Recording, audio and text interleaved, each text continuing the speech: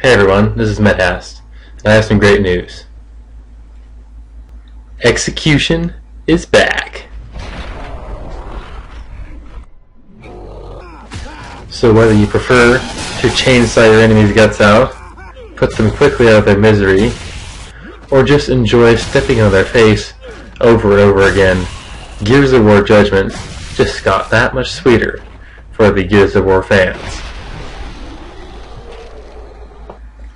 So to keep you guys entertained, I'll pull up a ranked TDM match from Azura. The Boomshot round's the most interesting round of this, so I'll play that.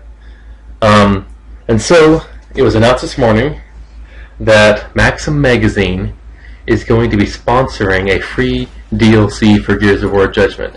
I put the link down below so you can look at the article and read the full thing for yourself.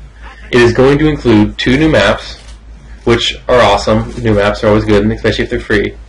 But the biggest thing is that it's going to include the game mode Execution.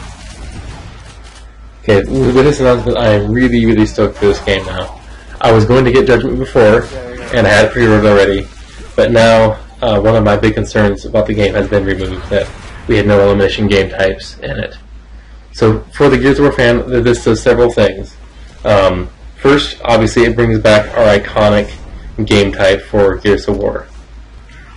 I mean, Gears of War without a elimination game type is sort of like a PB&J without any jelly.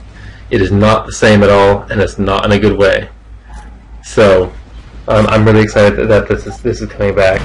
And of course, when you have the execution game type, another thing that it brings back is down but not out, in the traditional way, not the overrun down with the stem gas. This is the actual down but not out, the way we know it.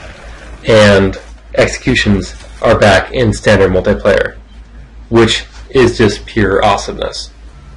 Something I think that we will notice with execution being the only game mode to include down but not out and executions is that the playlists will be a whole lot more populated, because a lot of people love executions and a lot of people love down but not out, and they like the more traditional playing style of Gears. And as a result, I think the execution playlist will be one of the most robust playlists in Judgment for both rank and complete populations, which will be a really good thing.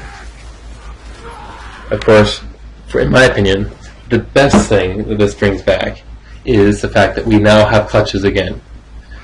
Before, I was really disappointed whenever we had no elimination game types and TDM became a count-up timer instead of a countdown timer. And so, effectively, there's no chance for anyone to clutch. You know, if you had a moron who wanted to go die, he would always be able to go die, and you couldn't stop him in your TDM games. But now, clutches are back.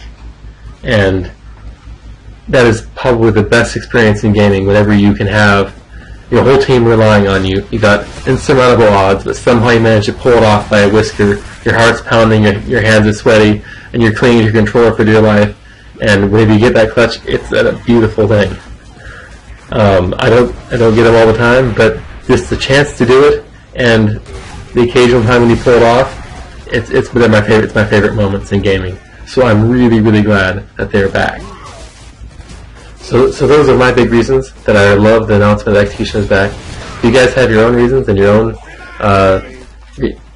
thoughts on this, be sure to let me know in the comments. And even if you hate this announcement, make some comments and let your voice be heard.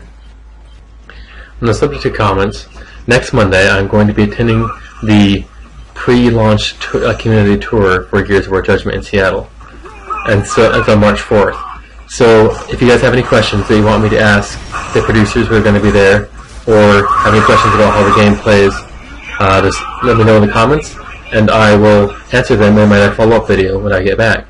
And then next Monday, this will be me geeking out online and wearing my Gears of War attire, or maybe wearing all of them at once. Till next time, guys.